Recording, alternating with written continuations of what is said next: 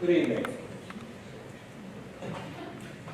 Professor Peter Doherty, AC, and Mrs. Penny Doherty, Dr. John O'Hagan and his family, who are here from many parts of the country, Professor Carolyn Mumford, Director of the Translational Research Institute, fellows and members of the Academy, distinguished guests, ladies and gentlemen. My name is Graham Baker, the current President of the Queensland Academy of Arts and Sciences, and it's my very great pleasure to welcome you all here this evening to the inaugural John O'Hagan Lecture. Before I continue, I should like to acknowledge the traditional owners of the land on which we meet tonight and pay my respects to their elders past and present. My introduction will be brief because there's a person here you all want to hear from, but let me just say a few remarks, if I may, about the Academy and why we have this lecture tonight. The Queensland Academy of Arts and Sciences exists to promote scholarship in all branches of the arts and sciences, importantly to disseminate latest advances to the wider community as much as we can, and very relevant to tonight's talk, I think you will find, to stimulate discussion on evidence-based social and public policy.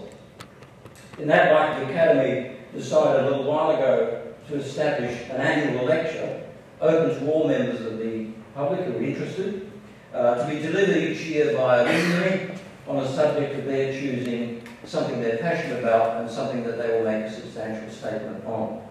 The Academy also decided that we would name this annual lecture after Dr. John O'Hagan, who was the founder and first president of our Academy.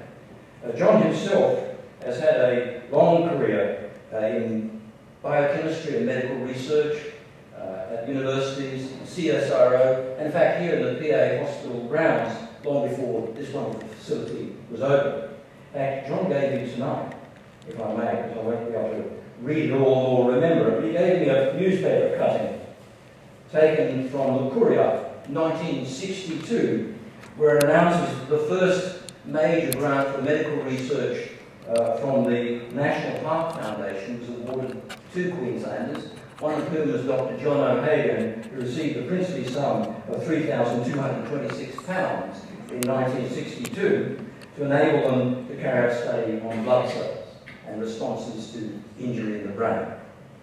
John's history in this field is therefore very long and quite prestigious, and we're delighted to name this lecture after him.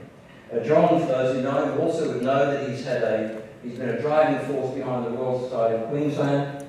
He was instrumental in the formation of Queensland Museum Act some time ago, and of course in establishing our Academy. I should say, John, and he doesn't mind my saying, is 95 years old, he's sitting right there. Give him a clap.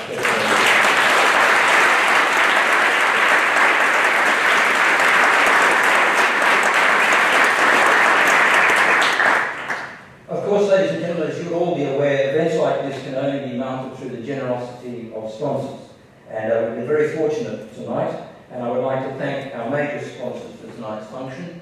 Firstly, and the logos are largely on the overhead slide, largely our gold sponsors, the University of Queensland through the Provost Office, the Translational Research Institute, whose facilities we're in this evening, and we also have major sponsorship from the Queensland Nobel, the Australian National Fabrication Facility, and the CSIRO Health and Biosecurity Group. And I will just add one small thing, also the Create Foundation, who have printed off a number of copies of tonight's lecture, and some of these will be available for anyone who's interested on the way up the door. It will also be posted on our website, so please don't be alarmed if you aren't able to get a hard copy. Ladies and gentlemen, it's now my pleasure to introduce tonight's speaker, the person you're really here to see. The phrase, the cliche, tonight's speaker needs little introduction, may well have been invented for tonight's speaker, but I'll say a few words anyway if I may. Peter Charles Doherty was born here in Brisbane a little while ago in the last century. He's only slightly younger than me, but not much. He attended Inaugural High School and the University of Queensland, where he graduated with a degree in veterinary science before moving on to be a veterinary officer with the then named Queensland Department of Agriculture and Stock. After a few years, he and his wife Penny, we're also delighted to welcome Penny here this evening, a microbiologist, and she tells me she also worked here at PA Hospital a few years ago as well. They travelled off to Scotland, and Peter gained his PhD from the University of Edinburgh Medical School. Peter subsequently has held appointments at the John Curtin School of Medical Research, a Wistar Institute in Philadelphia, and very importantly at St. Jude's Children's Research Hospital in Memphis, Tennessee. Professor Doherty's research is mainly in the area of defence against viruses, and as you probably all know very well, in light of his very significant contributions in that field, he was awarded the Nobel Prize in 1996 in Physiology or Medicine, jointly with Swiss colleague Professor Rolf Zinkenau, for their discovery of how the immune system recognises virus-infected cells. I might add that Peter's very proud to say he's the first person with a veterinary qualification to win the Nobel Prize. Long may there be many more. Professor Doherty holds many academic honours. He's a Fellow of the Australian Academy of Sciences of the Royal Society of London, the world's most prestigious scientific academy. He is a Companion of the Order of Australia, and in 1997 was named Australian of the Year. Since then, he's been commuting, he says, between St. Jude's in Memphis and the Department of Microbiology and Immunology at the University of Melbourne. Among his many public engagements, he's found time to write a number of books, including A Light History of Hot Air, The Beginner's Guide to Winning the Nobel Prize. Somebody should have read that more closely. And most recently, The Knowledge Wars, and I will just remind those who didn't notice in the reception, copies of The Knowledge Wars are on sale here tonight outside by a bookseller, and Peter's very happy to sign a copy should you buy one. Ladies and gentlemen, it's a great pleasure to welcome you all, and we're delighted to see so many new faces as well as friendly and older faces here tonight.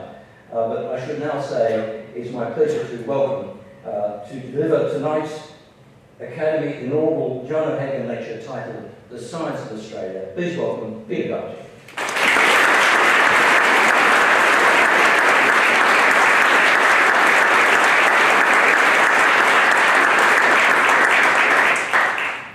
People hear me okay? No? You can? Yeah. Okay. Okay, because it's been a bit loud. I'm getting a bit husky in the voice. In fact, I actually went to a voice person yesterday, and I've got all these things I'm supposed to do, but I haven't started yet. I'm going to drive my wife completely insane. But I was asked to do this a while back. In fact, I was involved at the launch of the Academy when John O'Hagan got it going, as I recall. And I think it's a great tribute to John and to the people who work with him that we have so many people here this evening. Because it was the idea of an Academy of Arts and Sciences that draws people together, brings people in to hear different types of things from what one normally encounters, I think is a great one. There's only one academy I know of, the big national academies where the literary, for instance, and the scientific come together, and that's in the Académie Française. At one end of the building are the sciences, and at the other end is the literary, and they meet in the middle. Wouldn't that be great? That would be nice. But I don't think we do that in Australia, or anywhere else for that matter. Now, this lecture, how many hours have I got? When did you want me to stop? 35, 40 minutes. Okay, yeah, because, you know, Nobel Prize winners, especially as they get older, go on and on. And they can be very tedious indeed. So, where was it? Yeah, this lecture, Graham asked me if I would write it out, which I don't. He'd write something for them because he wants to publish it. And I don't normally do that, but I agreed because it was John O'Hagan, and I think John's just a really important guy. So for him I did this, but as a result of that, I wrote this about a month ago, and I decided I would actually deliver the lecture that I wrote. Normally I have PowerPoints up there, and I give a lecture which has very little to do with the PowerPoints, but this time I'm actually going to deliver the lecture, so I may actually read some of it. It was written a month ago. It was before I went overseas. I've been out of touch a bit because we only got back at the weekend, and I was extremely angry when I wrote it. And I was very angry about what was happening with the CSIRO and what we think of as their Earth system sciences, and some of the remarks that were shooting around about what was happening then. I'd also been pretty incensed for some time because of what happened under the Abbott-Newman administration, not your Newman, Morris Newman, the idiot that didn't like wind farms. And so I've been actually fairly pissed off, quite frankly. And the lecture probably reveals that to some extent. But recently, I think, we've heard some much more positive sounds. We've been hearing from our Prime Minister. I think, a genuine commitment to innovation. He's just taken 1,000 delegates to China. Whether that's really a good idea to take 1,000 delegates anywhere, I'm kind of dubious. But still, they took 1,000 people to China talking about innovation. And I believe that went well. We had a talk on that recently from, or just yesterday really, from someone who was on that trip. And also from the other side, Bill Shorten for some time has been talking a lot about science and innovation in a very positive way. And I hope we're kind of getting a consensus across the political landscape that this is enormously important for us. But I think also that we need to be much more sophisticated in thinking about how we do that. And so I hope those themes actually get an airing, because sometimes things get carried away with rhetoric. My only concern is there are other forces there, particularly in the present governing party, which simply are regressive beyond belief. And one always wonders or worries that those political forces could again take control. So, my lecture. So, I've always been obsessed with the fact that this is such a special place. Australia is such a special place. It's so different and it's so unique. And it's also a fact that this is one of the few countries in the world, one of the few stable democracies, that's had its whole history in the era of modern science. And that's a bit what the book that's outside the Knowledge Wars is about. It's about a book about science for non-scientists or people who don't even like science. But it tells people what it is, how it works, and it gives sort of warts and all view of it, fraud, denial, skepticism, all that sort of thing. Also tells you how to look at a scientific paper. But science really begins, modern science really begins in the 17th century, and it begins with the thinking of the English philosopher and former Chancellor of the Exchequer, Francis Bacon. Unlike the Chancellor of the Exchequer we all read about in Hilary Mantel's factualized novel or whatever it is, he didn't lose his head, he actually retained it. But he is really, in a sense, the founder of modern science, as far as the Brits are concerned at least, because it was he that said that the only real knowledge comes from what you actually look at, examine, measure, and analyse. Real knowledge doesn't come from just getting great ideas about how the world is and then making pronouncements. Of course, we have some people like that in the current cabinet, but it doesn't work that way. And I guess what I would like to see happen in education generally, and that's why I've been writing books like this, is a perception in the broader community and through our education system that evidence is important. And I'm not concerned whether it's scientific evidence or evidence about sales or whatever it is, or whatever evidence, but I would like to think people will not simply fall for rhetoric, they will not simply be told what to believe, but they will try to find out what the evidence is. Now that's kind of complex in science, particularly because it's very diverse and there are such specialties and all the rest of it. And in actual fact, in science, those of us who are scientists have to take just about everything on trust. When we write a scientific paper now, when I wrote a scientific paper when I was early in my career, there were 2 or 3 people on it. We all understood what was going on. The technologies were really quite simple. The laboratories were quite small. Now, when I write a scientific paper on, say, influenza infection in human bronchial epithelial cells, okay, if I'm part of that paper, we have all sorts of different types of specialist expertise, some of which I can access and some of which I can't. And I'll have different levels of understanding of them. And I won't understand all the technologies, I won't understand everything that's going on. I certainly won't understand what we call the systems biology, the modelling studies. Exactly the same sort of people, in fact, who do the climate science modelling. Or when they go to the dark side, these modellers, they get hired away from climate science. We hire them into medicine to do systematics of these enormous data sets we now generate with modern technology.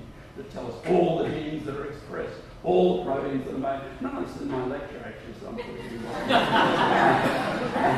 and we hire them away from the climate scientists, and the other people who hire the modelers away from the climate scientists are the big banks and the betting agencies. So you can see we're in good company. So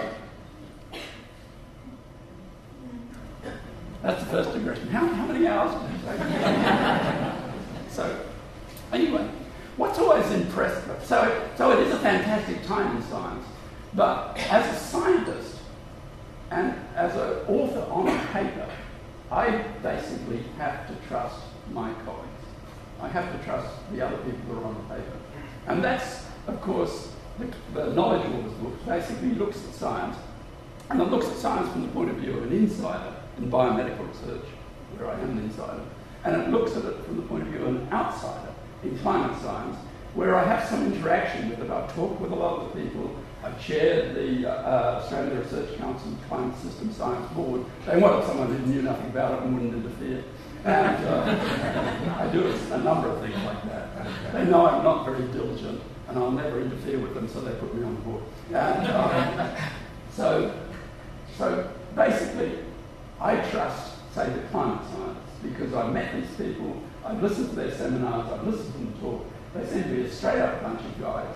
In fact, straighter than some of the people in the medical area, and very impressive, very bright, because they're physicists and mathematicians. These are really very, very smart people. And so trust is everything in science, which is why fraud in science is always such a trap. That's a complete aside, got nothing to do with the book. But so it impresses me that from the very outset, Australia was to some extent defined by the scientists. On board the Endeavour sailed out here because it was partly, an expedition was partly funded by the Royal Society of London, partly by the Royal Navy. The Royal Society of London wanted to observe the transit of Venus. The Royal Society, by the way, is the oldest medical academy, scientific academy in the English-speaking world. In fact, probably the oldest scientific academy in the world. It is also essentially the Academy of Science for the British Commonwealth, or the British Commonwealth. FRS does not stand for former research science. Though there is some truth in that, because you get it when you're fairly senior on whole. So on board the Endeavour, of course, we had Joseph Banks and we had Daniel Solander, naturalists. They were natural philosophers. The word scientist was not coined until the 19th century. And so they were taking and collecting plants and observing the animals and all the rest of it. And of course, part of the motivation behind the expedition on the part of the Navy, for example, on the British government, was firstly trying to claim the territory of what they believed would be there for the east coast of Australia, and also to see if they could find productive plants like tobacco and tomatoes, and so we were brought back from the New World. And of course, we didn't give them anything like that. And it was really Banks, the botanist, as we think of him, who later became president of the Royal Society, stayed so long as president of the Royal Society that they changed the rules immediately after he stepped down and limited the term. And it was Banks who pushed the idea of settling Australia and sending the convicts to Australia. They had this enormous problem of accumulating these people on hulks because the law had become more tolerant. They had no longer stringing people up. And they had to send them somewhere that they couldn't send their human trash to the United States anymore, so they sent them here, and they're our ancestors. And Banks really pushed that. So I think then, of course, if you look at 19th century, you have all this activity in science in Australia. And it goes, it's in Victoria, and it's really quite early in Queensland, tropical medical health up in the north, very, very, very early on. We had a lot of people indulging in natural sciences right from the outset. Of course, then we had the CSIRO starting very early on. So I think we all accept that the science of this country, the science of the land itself, the science of the marine organisms, the science of our plants and animals is our responsibility. It's not solely our responsibility, but if we don't do it, we're really letting ourselves down and we're really letting everybody else down. This is not science that earns a lot of money, at least not in the short term. The other science that's really ours to do, and I think we must have a big involvement in, is really the science of what we call Earth system science. It's the climate science, it's the science of wind and oceans and the atmosphere and all these things that come into the broad spectrum of climate science. And that's why I get so angry, because some of the people I've been associating with on the Australia Research Council climate system science thing, they're essentially in despair because they didn't understand how that activity, which was essentially being abolished in the CSIRO as not being a productive activity, would be sustained. Now, it's not quite as bad as that, but we still have no clear definition quite on what's happening there. And I think that if we don't do this science, if we don't do this science of the Southern Hemisphere, where we are still the leading players, if we don't do that properly, if we leave it to the taxpayers of other nations, we do that a bit actually, we tend to leave things to the taxpayers of other nations. Donald Trump, for instance, we defend ourselves, that would be pretty bad. But if we don't do that science, we're letting ourselves down and we're letting the world down. And if we don't do the science, for instance, if we don't contribute our science to the science of Antarctica, for instance, what claim do we have really to say anything about what happens there? We have to be part of the game. I also think if you think of the Asian countries to our north, one of the things in Asian society is they're very respectful of intellectual activity, musical activity. Now, if you they value when our orchestras and opera and so forth visit these countries, it's highly valued and it's highly appreciated. We also have a lot of scientific interaction to our north. We have major collaborations in our own group with a group in Shanghai. We did some wonderful stuff with them on the H7N9 flu virus, which came along recently. Just came out of nowhere, it's killing people. They had wonderful samples, very good clinical records. We were able to get the cells and the fluids and so forth. And we were able to do analyses in Melbourne that they couldn't do. We helped train some of their people. They came backwards and forwards, and this is an ongoing process. So if you think about not just the science of widgets and products and all that sort of thing, which is important, and we need to get more activity in that area. But if you think about it, one of the things that earns us respect as being an advanced world nation is our capacity in basic science. And if we lose that, we won't get it back. We'll slide down a very, very slippery pole that we can't climb again. Think about our country. I mean, basically, we do have great strength in financial institutions, though I've heard some slight criticism of the bank recently. But we do have great strength in some of these things because we built up a big fortune and all the rest of it. But if we lose that other type of stature and we don't have this, we're basically a commodity-producing country. And commodity-producing countries, in the end analysis, don't do all that well. And we don't want that to happen. So it's great that we're now talking about innovation, we're thinking about innovation, but we have to be very subtle about how we do that. This is a magnificent institute. It's an institute that's built to promote innovation and translation. It's an institute that's built to translate discoveries in the medical sciences into practical outcomes. That's all very well.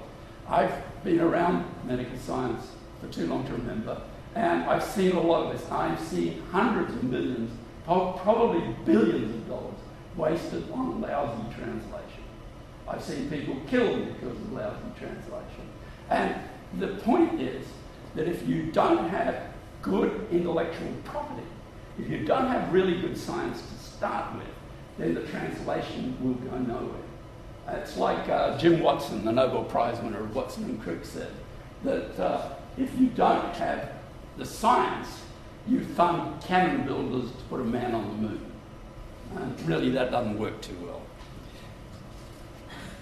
So I have to find where I am in this because I've totally lost my way. Yep. I think we were all kind of shocked what happened with the Abbott government and the Newman administration, not Campbell, Morris, Newman. And we were glad to see the back of them. I kind of worry, though, that these people are still out there. I'm very concerned with the fact that in Victoria, for instance, they parachuted two IPA people into very safe seats. Now, the IPA is basically a business lobby, but it's also essentially, its political philosophy is libertarian.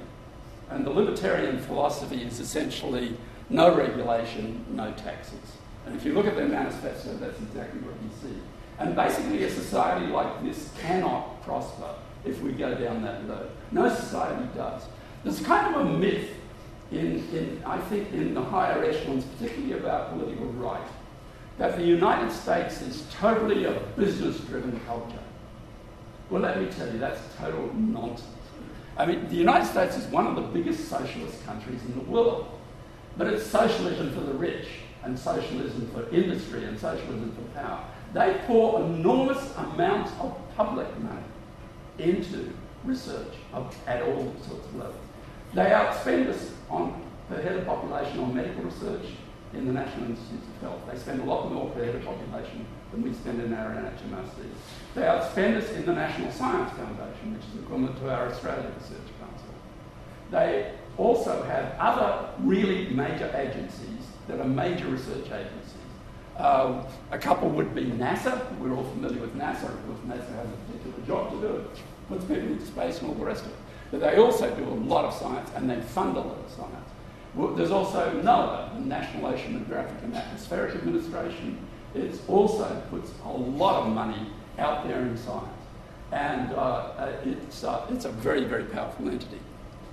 But apart from that, there's an enormous amount of public money spent under the auspices of defence and energy that funds an enormous amount of research. And in fact, I've heard it said that Silicon Valley owes much of its success actually to energy spending. And that's not acknowledged in the way we approach things. Now, one of the problems we have with Australian funding of science is it goes out in all sorts of different ways. Some of it goes out in very legitimate ways. I guess CSIRO, though it's a rather too bureaucratic organisation in my mind, far too public service in many of the ways it does things. It goes out through the Australia Research Council and National Health and Medical Research Council. They're pretty good agencies. There's a lot of other money that goes out of agency research, but unfortunately it's locked up in various departments, and the best description of a federal government department for anyone who's ever had anything to do with Canberra is it is a silo. I mean, there's no other way to describe it. And chief scientists, we have one chief scientist. Now it's Alan Finkel, who's a terrific guy. He's an engineer. He's had real success in commercial activity, in innovation. He is an innovator, very well motivated. His wife, Ella Finkel, is the editor of, is a very good journalist, has written some extremely nice science-related books on genomics and various things, and also is editing Cosmos magazine, Science magazine. So Alan is a terrific guy, but we have one chief scientist. Now, if you look at the British government, there is a chief scientist in every major department. The other problem with our chief scientists, and I've heard this said by former chief scientists apart from anyone else, is that you're okay as long as you observe the rules. But if you as a chief scientist, unwittingly, often due to naivety because you don't really understand Canberra, and by the time you do understand Canberra, you may want to shoot yourself, that unwittingly people will cut across the self-interest of the minister or the department. When that happens, they're quietly patted on the head and sidelined. And that actually has happened to chief scientists. They never actually get to meet with anything. If you think of prime ministers who have been strongly supportive of science, Bob Menzies was. It was a different time, very, very optimistic time. We were building up industry, building up our universities, and of course, much of that has matured. Some of it's been cut out. The other prime minister who was actually very supportive of science was John Howard. He actually liked science and would go along to the Prime Minister's science meetings. So what I worry about for the future of our country is not the type of science that we do in medical research, because even Tony Abbott was pretty keen on medical research. I mean, there's one thing conservatives are clear on: they don't want to die. And George W. Bush put an enormous amount of money into influenza research when he realised that sick people, that rich people die from influenza. It's a pretty big factor. So I'm not worried. Medical research is okay. I think it's has a strong history of innovation in this country. It's actually a pretty big dollar, in fact, for this country through organisations like CSL. We have had some very talented and entrepreneurial people. And I mean, when I was giving talks about this, I used to talk about this a lot, and I was very informed on all the details. And you list all these great innovations that have been done in Australia, and the rhetoric would always end with, "and the bionic ear." Well, you know, they're getting somewhere with the bionic eye, actually, but they're not quite there yet. So we hope that they'll achieve something. But we've been good in that area. Devices are a good area to be in. But I worry about the broader spectrum of science, and I worry particularly about what we think of as the environmental and climate sciences. Climate science comes in for an enormous hit because it cuts across the self-interests of very powerful groups and people. It's very difficult for all of us. I think all of us have the greatest difficulty dealing with this. We all think we should be doing something. I think we should be acting. I write about it. I talk about it. And then I get on a plane and fly to America. And, you know, that's part of what I do. And yet, we all know that that's, in a sense, is really not a sustainable type of activity. So there's that issue that it's in the gun, if you like, for some extremely powerful people. And if you want to get an idea of that, there's a very good book recently called Dark Money, which is basically about the Koch brothers, who have tremendous oil and coal interests in the United States. One of them stood years ago as a libertarian candidate for election to the US Congress. He didn't get anywhere at all, so what he decided he'd do was buy the Republican Party, which is essentially what he's done. So what you're seeing as you see this absolute insanity that's going on currently in the American political process on the right of the political spectrum is you're seeing this tension between people like Cruz and Rubio and all these people who are basically owned by the Koch brothers. And they're absolutely dedicated to this libertarian idea. That's the Tea Party idea. No government. This is something that Reagan started. But these guys believe in very strongly because it suits them extremely well. And then you've got Donald Trump, who's actually the only one who's not controlled by the Koch brothers, and that would be better if we have to have someone like on that side of the political spectrum. On the Democratic side, it's pretty much politics as usual, except that we have Sanders coming forward, who's actually speaking like a socialist. And that's really unusual for America. I mean, I was once at a hotel in Seattle, must be 15, 20 years ago, when the American Socialist Party met there, all 23 of them. And they were kind of all beardy and sandally and that sort of thing. You know, because the Americans killed all the socialists in the 1930s, or they locked them up under McCarthy and all the rest of it. So I'm concerned, though, about this pushback has really done a lot of damage to various types of science. And one, of course, is the climate science area. And also environmental science is often very inconvenient. It stops your real estate development. It stops you bulldozing the forests and all the rest of it. But really, if we think about what our assets are in the long term, we can't rely, obviously, in the really long term on fossil fuels. I mean, these are going to have to be phased out. And I think anyone with any sense realises that. You talk to people at BHP, anywhere you like, these big companies understand that that must be the case. Either we have to find a solution to carbon emissions and carbon capture and storage, maybe will work some places, but it's going to be very expensive no matter how you do it. And we have to find some alternative income stream from that. So what is our greatest asset? Well, one would have said our greatest asset is the barrier reef. But the fact that the barrier reef is bleaching, we're not going to stop that happening. We could add something to decreasing emissions, and that might do something to stop the oceans warming, but this is a global problem. And if the barrier reef's going to go, there'll be nothing we can do about it. And it doesn't look all that great at the moment, and we're just at the beginning of this.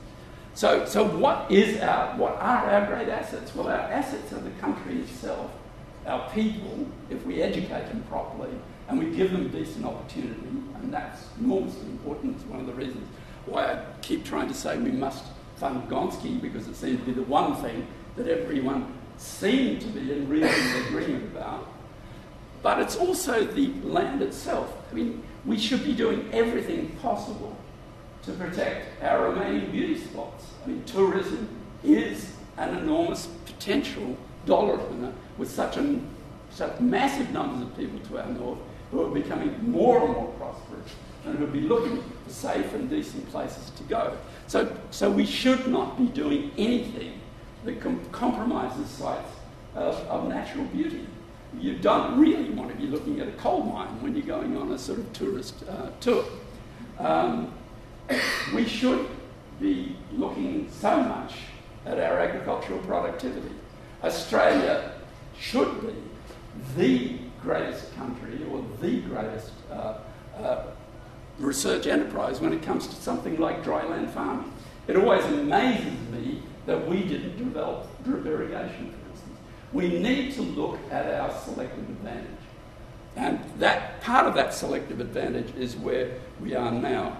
It's basically, if we don't do that science, if we don't keep it up, we will make the wrong decisions. If we don't keep up our water science in Australia has been very, very good. But these are the areas that are really important. Earth science, water science, and of course, atmospheric science.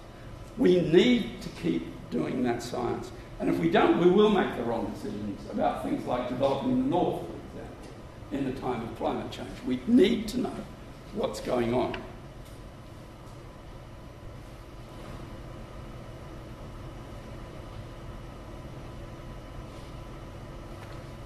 My goodness, I'm totally lost. How much more? 10 minutes? Okay, yeah. I think it's one of the real difficulties in Australia has not necessarily, we have a problem that we're too divided. If you want to look, we look too much, I think, to the US as a kind of model of the way we should operate. That's natural enough. They've been our friends and allies, and of course they saved us during World War II and so forth. But I think if we really want to look at a business culture that might suit our type of society better, what we should be looking more to is the model that you see in Europe, in Switzerland, and in Germany, and in the Scandinavian countries. That model goes back quite a long way. It really goes back to the end of the 19th century when the German industry and German universities worked very, very closely together. Really started, I think, with the German dye industry in the medical sciences. And what you have in those countries is you have technical universities that are of very high standard, and you have more academic universities, but they all work very closely together, and they're all of pretty high status. And they're all, by the way, free to students in most of these countries. And that nexus between industry and academic and research activity is something that we really haven't succeeded in building. One of the reasons for that is obvious, is that if you're a businessman, it's much easier to make a lot of money by going out and buying some agricultural land and plonking houses down on it or whatever. But somehow or other, we've got to move on from that. And the question is how we do that. The other thing that's been lacking often, though, people in the sciences may increasingly want to get into a more technological or industry-based area. It's often very hard to find partners in Australia because of the way the business culture is, and it's often a very difficult road to actually see their way through to how they do it, and they can be very naive about it. Some good things are happening. There's a new Institute for Entrepreneurism, for instance, opening at Ormond College in Melbourne. It's funded by a grant of, I think, something like $10 million, and the principal of woman, Rufus Black, who's the young guy who's driving this forward. And maybe that could be some sort of model that tries to bring us more into this situation where industry and science work together. Now, I know many of you will have had experience of that, and probably much more experience of that than I have. We have had big successes, for instance, Gardasil with Ian Fraser and all the rest of it, and of course the bionic ear. But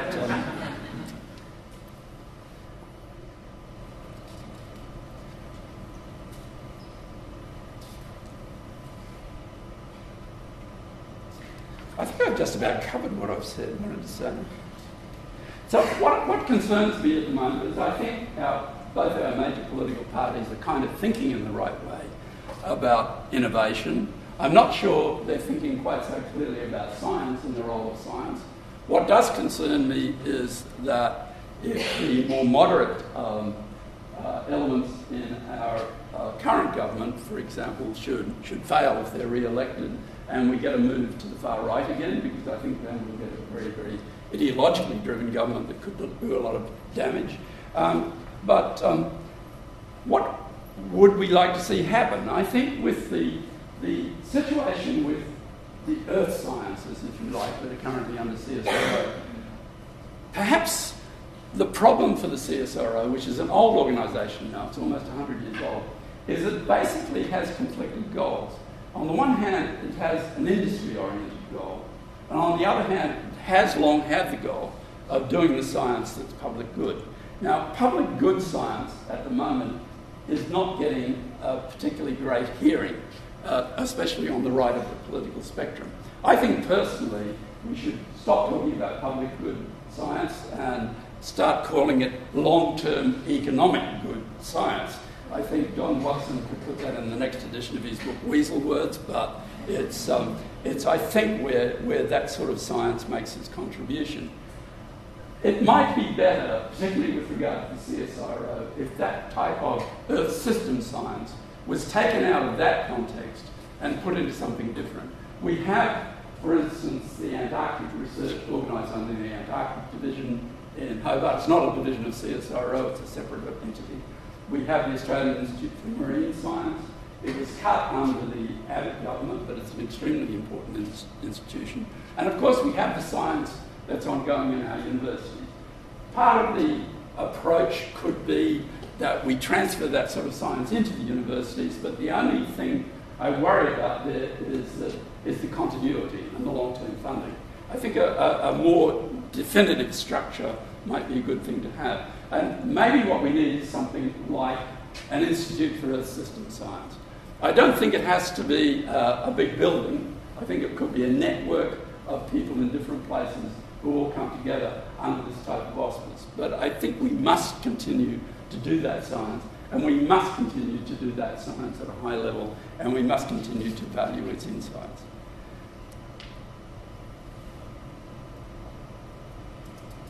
I think also something that's interested me recently quite a bit, and I first came across this in a serious way when I read the book, one of the books before this one, called Sentinel Chickens, which is about birds monitoring the world and so forth, is the power of citizen science. With online communication systems, with everyone having a mobile phone with a camera, and with many people having some spare time on their hands, there's an enormous potential for actually science coming from the community. Citizen science traditionally has been really the bird watchers. A lot of the activities that people do as bird watchers actually build into environmental science studies. There's no money for that sort of science, so if you're an ornithologist in Australia, you'll probably want to work with an organisation like BirdLife Australia, who will then work with their members, and the data collected by their members will feed back into a proper scientific study. If you've ever sort of been in contact, for instance, with the Backyard Bird Project, where people just record the birds in their backyards, you don't even have to go out. Or if you, in America, they have the Christmas bird count, where everyone goes out and counts the birds. Or if you don't want to get frozen, because Christmas is pretty cold in the US, you can be involved in the July butterfly count. All this data gets fed back into proper studies, and it actually is available to all of us. For instance, the data that's collected by bird watchers in Australia, that gets fed in through BirdLife Australia, then goes into the eBird project at Cornell University, where it goes to form an immense database. And that's how we know, for instance, or part of how we know, that seabird numbers are down by about half, for example. We know what's happening to bird populations. Not that many people in Australia, so it's much better covered in the northern hemisphere than it is in the south. And again, this disparity between the north and the south is one of the reasons we really need to be strong in this type of science. Because, as the climate scientists will tell you, we really have much less information about southern wind, weather and water systems than the people in the northern hemisphere. We just don't have the concentration of effort. So there are lots of types of citizen science activity around. I think there's a Moreton Bay project where you can sign up to do various things. People can also start their own things. And I think that's one of the things that I looked at particularly.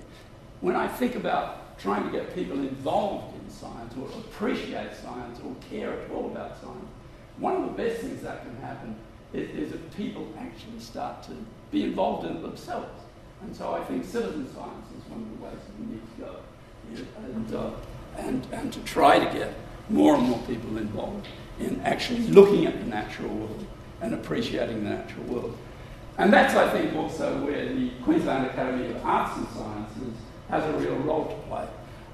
It has a website. I think if someone wants to give some money and they want to actually fund some worthwhile activity through the Academy, one of the things you might think about doing is getting some really bright young guys really to jazz up the website and tie it into all sorts of other things and use it as a focus to bring many things together, even if you're just taking people into other areas.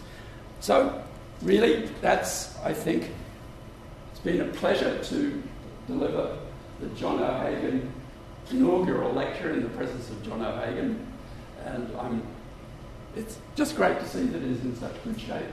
It's a pleasure to see all of you, and thank you for coming along, and I'm very happy to answer any questions that you might have.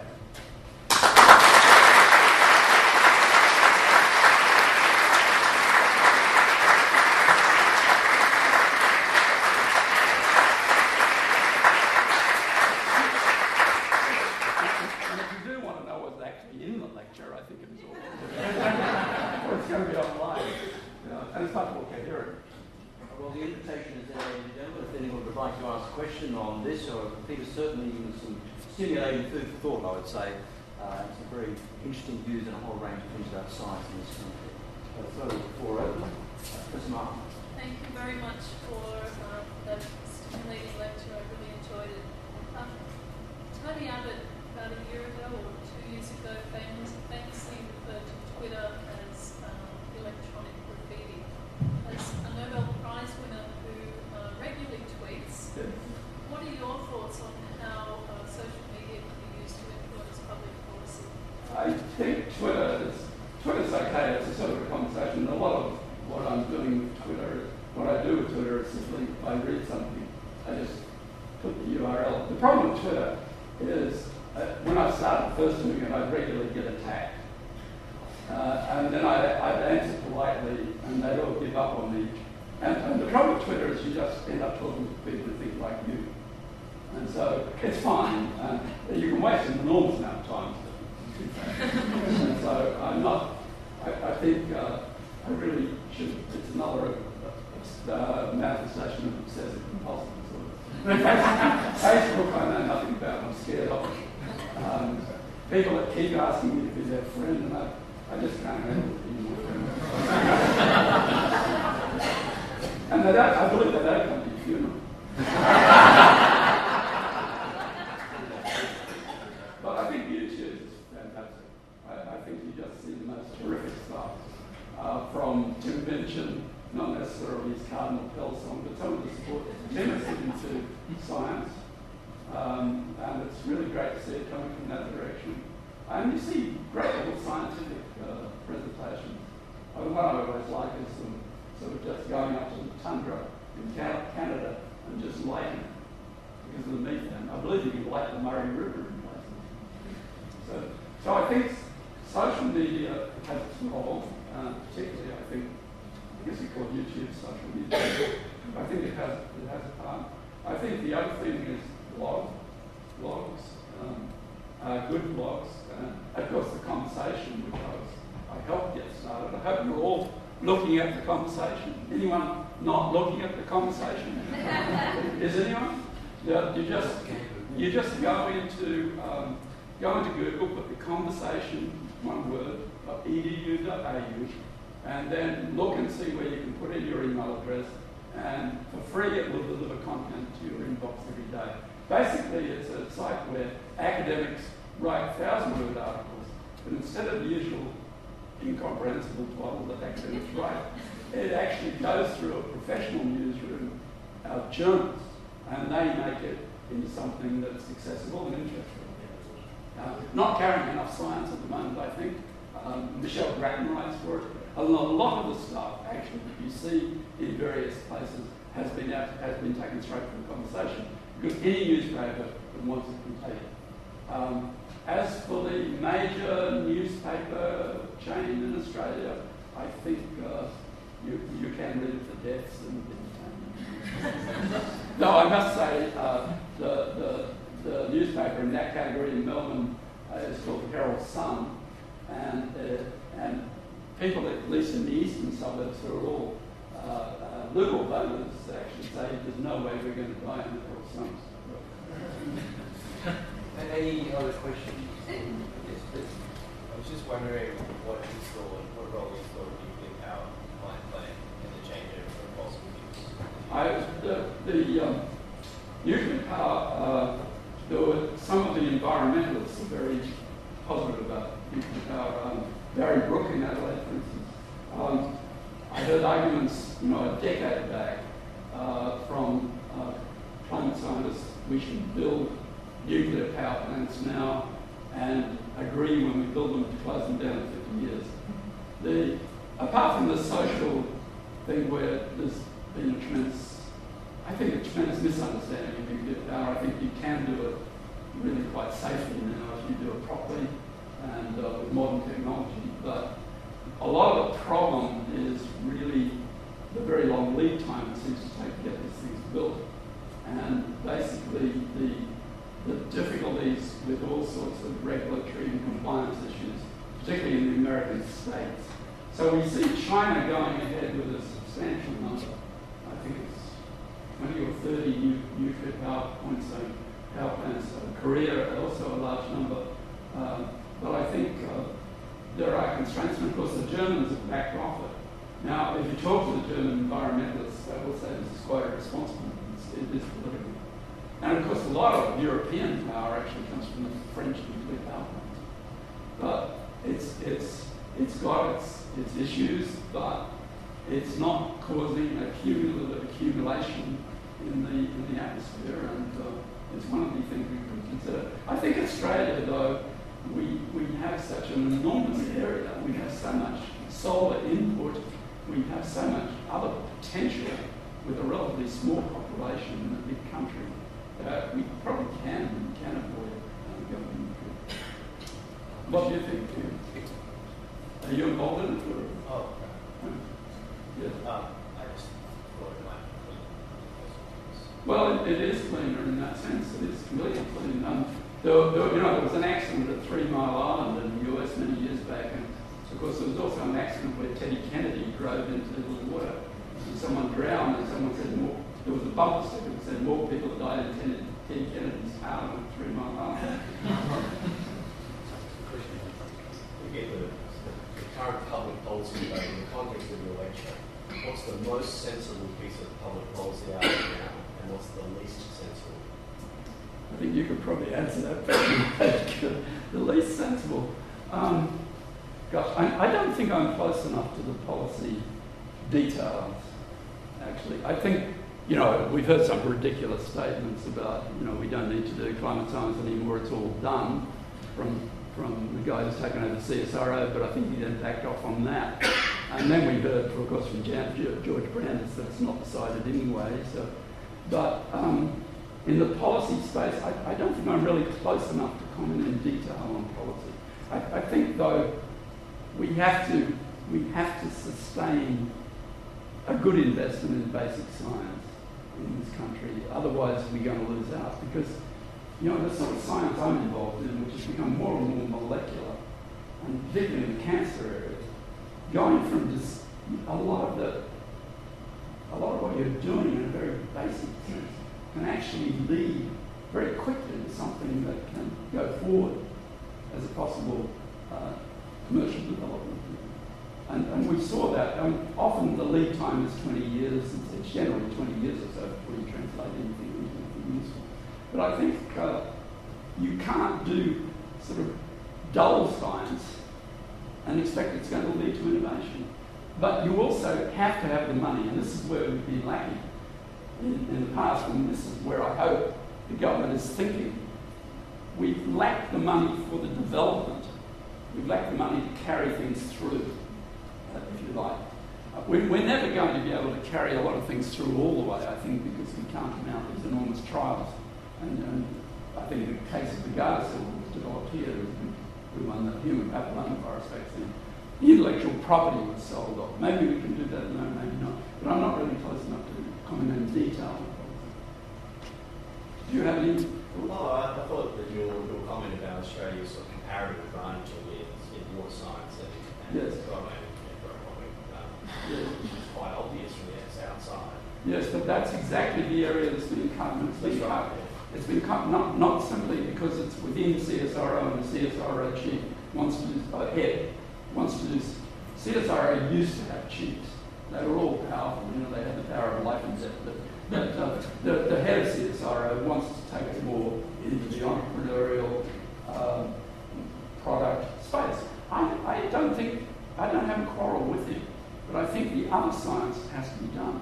So that's why I think it actually might be better to let him do that, or let CSIRO redefine itself along those lines and take it somewhere else.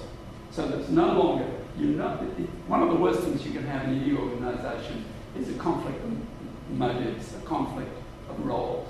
And I think CSIRO is conflict. Also, it needs to be less bureaucratic. It doesn't have a great reputation as a collaborative. There's probably time for just two more brief questions. I feel the gentleman at the back. Then. Professor Doherty, thank you again so much for the lecture. It's fantastic. Actually, I'd like if you could talk a little bit more about the potential problems that you have with the nexus of industry, government, and basic research, and the potential issues for biases, particularly, as you mentioned, a lot of political parties that may be very right-leaning introduce biases. I think government needs to fund basic science because nobody else is going to fund it. Okay, and it needs to fund a good measure of what we call public goods funds, which I have named long-term economic goods funds. Okay. Try to use that term, long-term economic goods funds. Yeah. Maybe we can think of a better one, but I think the biggest contribution that government can make beyond that is to get the policy settings right about things like tax breaks and so forth. The carbon tax was clearly driving innovation, even by some of the people who did their utmost to knock it off and eventually knocked it off. So I think putting a price on carbon is one of the things we really need to do. And I think globally, and if you read The Economist, the notorious left-wing rag, The Economist, they think the best policy is a carbon tax. And we kill it. And I think Mr. Abbott's name, if he's remembered in history, will be very bad as a result of that, because I think it was the right thing to do. But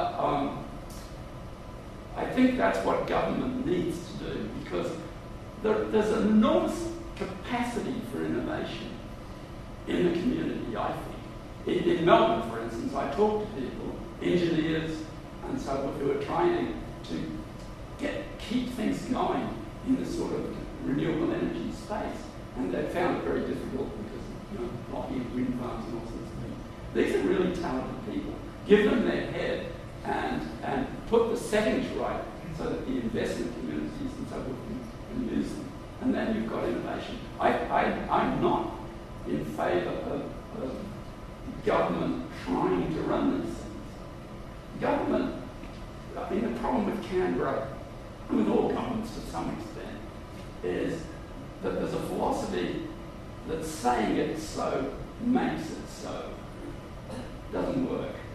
I mean, you've got to get people who really are inspired to drive things. And if you look at things like Silicon Valley, of course, that's what you've got. That's why I think a part of the problem is the type of industry we have. And I'm not attacking the people who are successful business people, because that's where the money is. But we need a different type of driver. And I think all government can really do is get the policies right. Would you agree, or do you? I do. I think I tend to worry about, as you say, that government can drive the policy too much, rather than basically say, scientists, you have money, go do your thing. They get too direct. Say, this is what needs to be said. You can't direct science, which is completely nonsense. I mean, people are called directors in institutes. Anyone who's got any sense knows that they're a director. Their job is to pick talented people and let them get on with it. And actually, when you're talking about selective advantage, one of the selective advantages is built around your talented people. And we all understand that, except politicians. Politicians think you can mandate. You can't, not in science. And we're kind of, we're a global community. And we go where the jobs are and the money is and where the interest is. For instance, a number of my colleagues are currently thinking of or moving out of they will move out of the United States if Donald Trump becomes president. Or, of course, the other guy, the even worse one.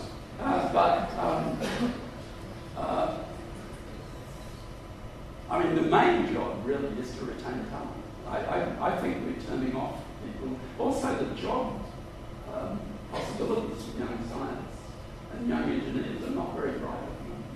And we've got to change that around as well. We might just take one final question if folks don't mind. Time is getting on. Peter will still be around afterwards, but biomedical engineering is the last. Just turning the clock back to the conversation on CSIRO a moment ago, you put forward an interesting idea of if they want to work with innovation, perhaps do that and then take the fundamental science and do something else with it. Well, not the fundamental science of the things they're trying to innovate in. If they're trying to innovate in material science, they need fundamental science and material science. I mean, CSIRO, they lift stuff from other places, so we only do 3% of the world's science, so they develop things to some extent that are discovered elsewhere. But if they're going to be really good in innovation and product in material science, they're going to be doing basic science and material science. And so I understand that that's the innovation pipeline, but you're talking about the stuff that's outside of that, where can it go? Yeah. And so my question is, what are the thoughts on where that would be? Would it be universities, or does Australia have the capacity to set up a distinct organisation for that? I guess probably not. Well, it might be controversial if it goes. A lot of say if you take climate science in Britain, that's done through the Met Bureau.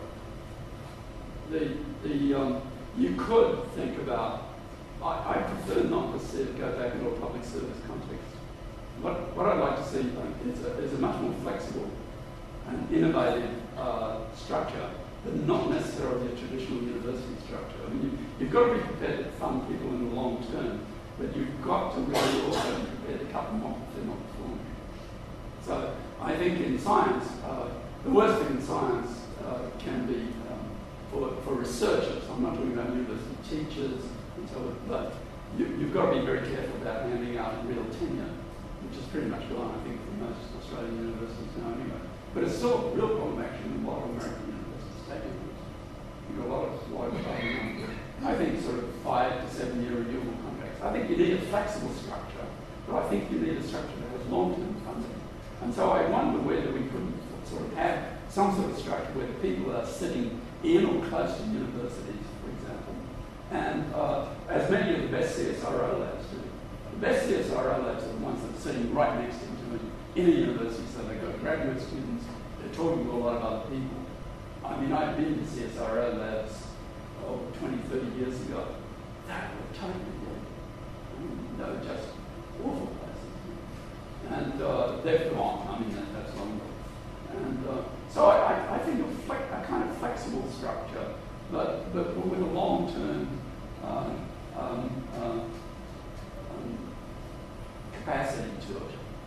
And I think you might have them planted, bits of this planted in different university settings, but not controlled by universities.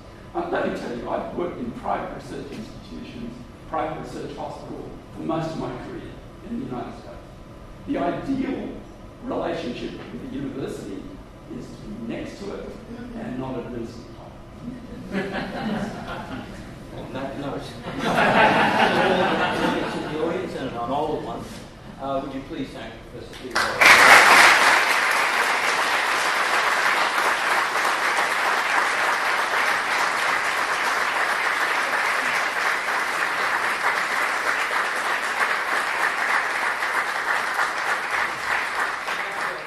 Very briefly now to introduce Professor Carolyn Mumford, the Director of the CEO of the Translational Research Institute.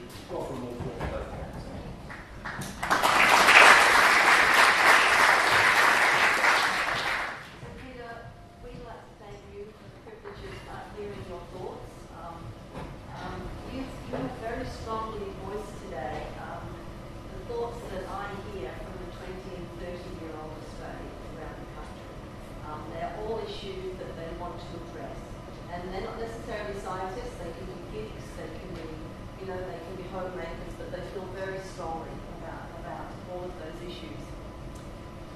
I'd also like to thank you for your leadership, because as most people in this auditorium will know, that we scientists are not very good at saying what we've encountered, particularly in Australia. And what you have done since you have spent more and more time in Australia is you just keep popping up.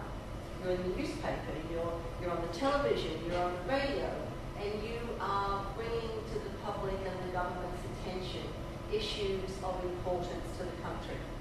And I think that what we have to do as a nation is to provide our youngsters with the, not only with a sense of commitment, because they have that, but the strength of character to also stand up and be counted the way that you have done and will continue to do so. So thank you very much for being here, and thank you very much for your leadership.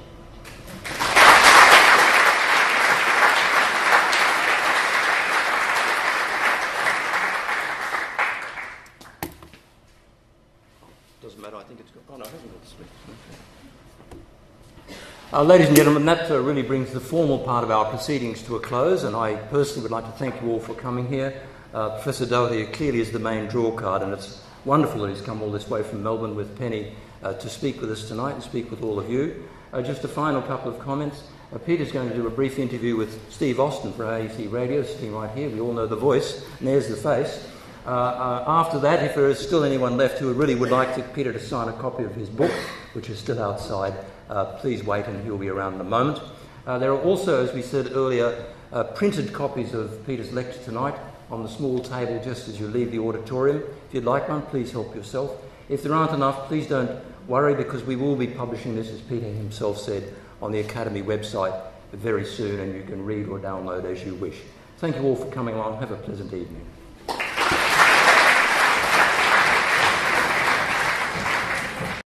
You use this phrase, long-term economic science. What are you saying? Well, I'm saying that the science of our environment, of our native species, our animals, our birds, the science of our rivers, the science of our coastlines, is enormous economic importance to us, because it guarantees the health of our native species, our fisheries, and so forth. But it's also what we have to do and what we have to preserve if we're going to deal with issues like climate change, and do that in a way that preserves our productive capacity, our tourist capacity, if you like, and makes this country still a great and unique place to be. If we don't do that science, we make wrong decisions.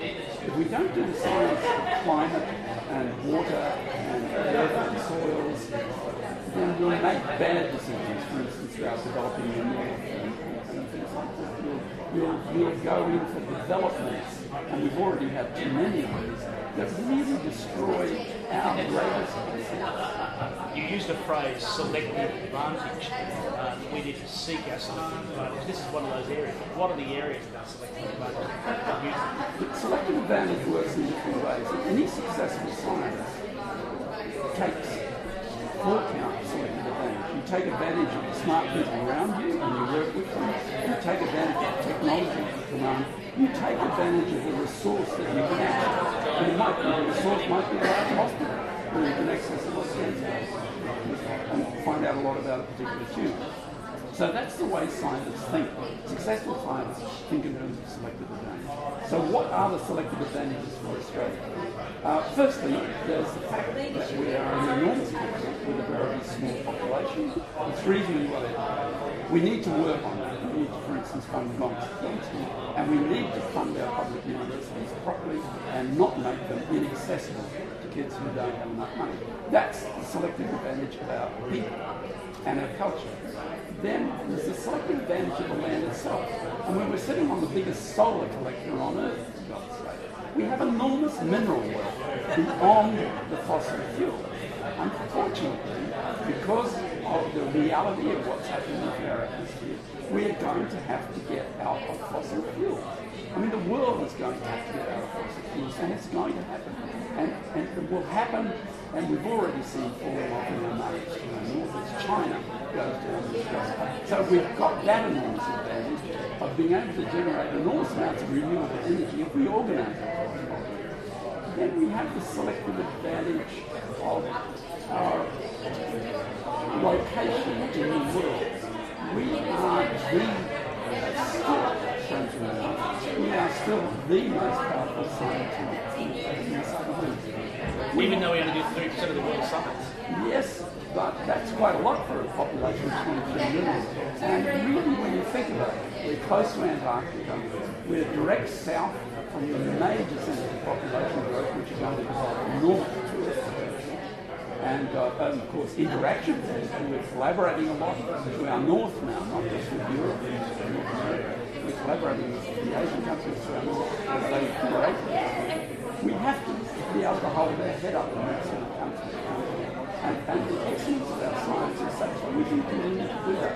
But if we don't fund it properly, and we don't fund our basic science properly, which is really the role of government, then we're going to lose that, and we'll go down a separate hole. We can't fund it. Now, in your speech, you said a lot of scientists here, look, I'm interpreting longing to get to the United States and the United States, but you argue we look too much to the US.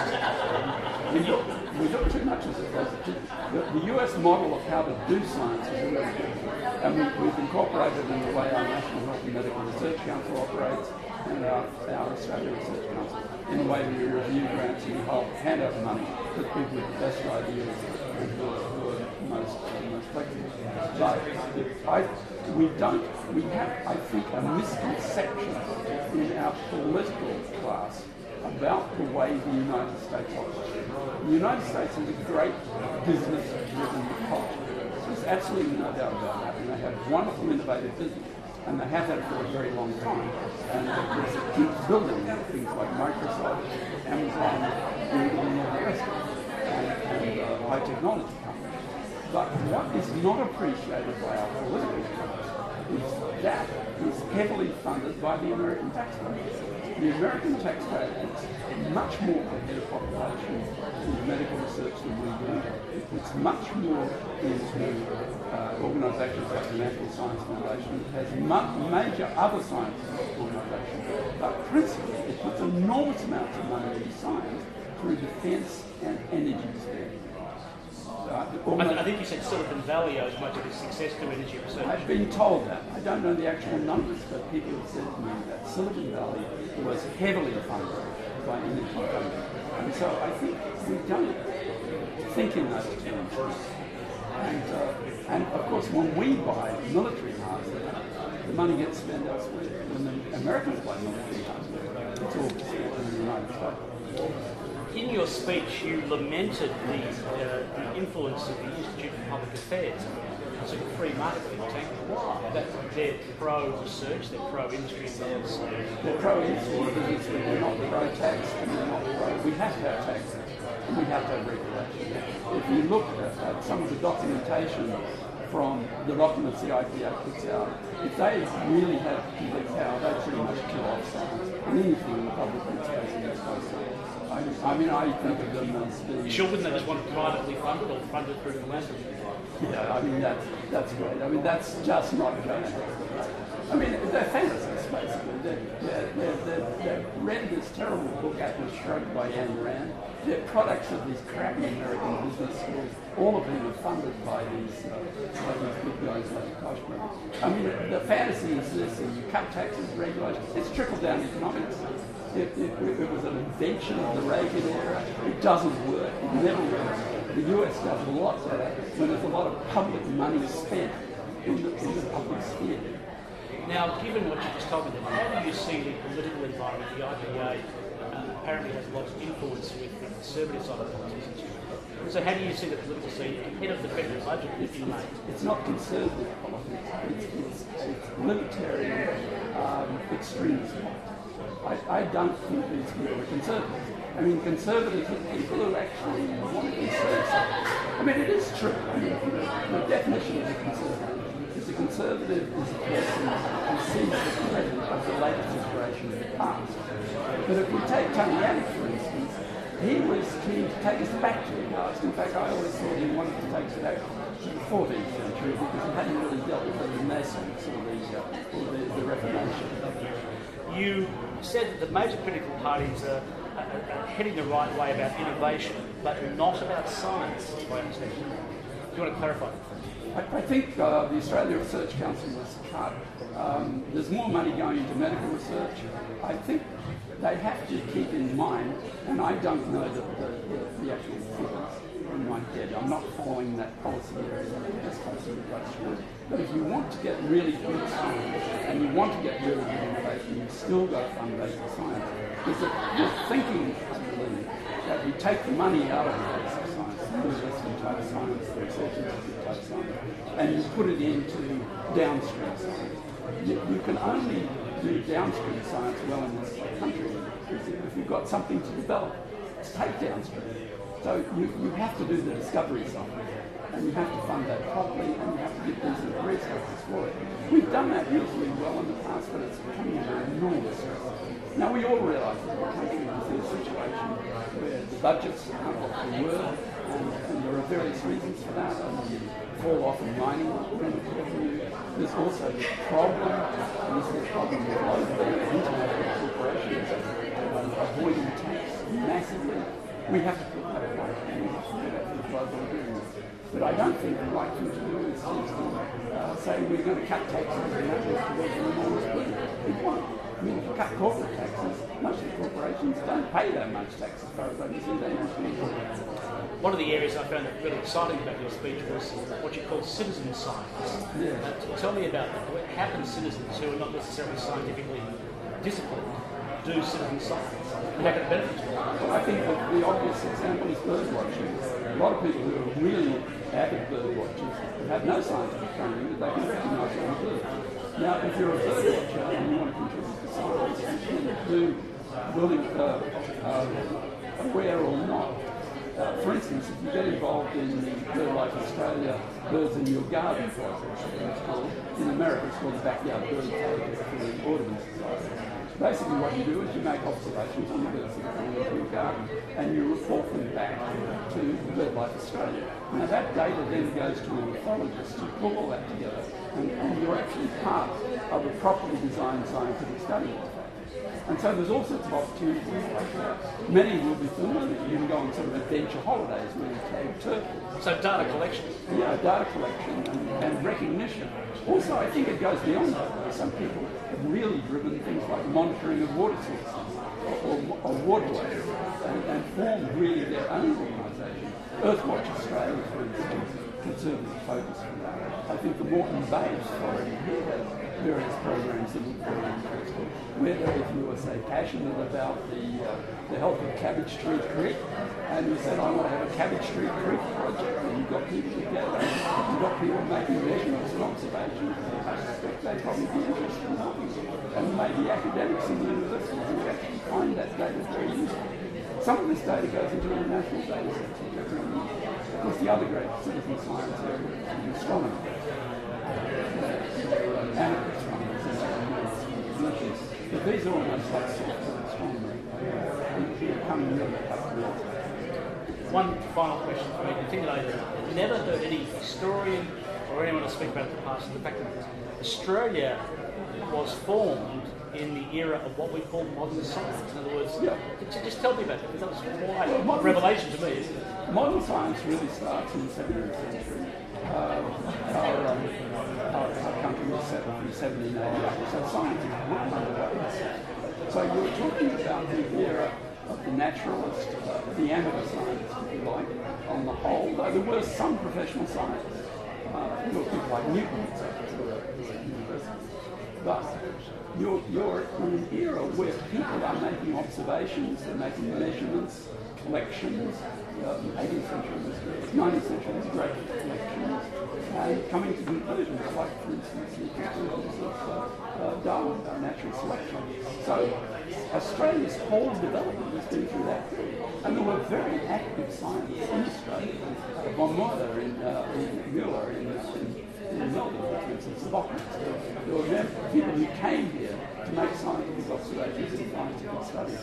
And a lot of that was the science of the country, which was a particular nature. So we've always had science as a sort of thing. I think there are some things that define us as very different from the United States.